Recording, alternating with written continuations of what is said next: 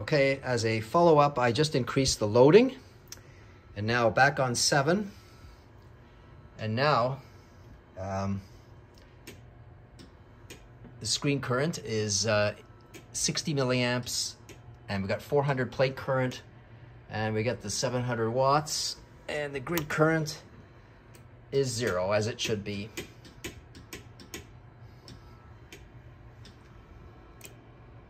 Unbelievable. So that's on the low voltage position. When we go to the SSB position, the voltage goes up to 3000, and the current goes up to 660, and that's 2 kilowatts input. You can actually operate CW there. It just wasn't legal in 1970 to do that.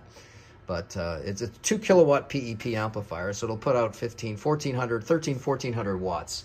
I need the peak kit, because this element is going to burn out if I go anymore, and my fuses will blow. I'm on the poor 110 volts with a jumper lead. So all the lights will go out if I try any more power. But this, just fantastic. It's absolutely fantastic. Perfectly loaded now. Wow.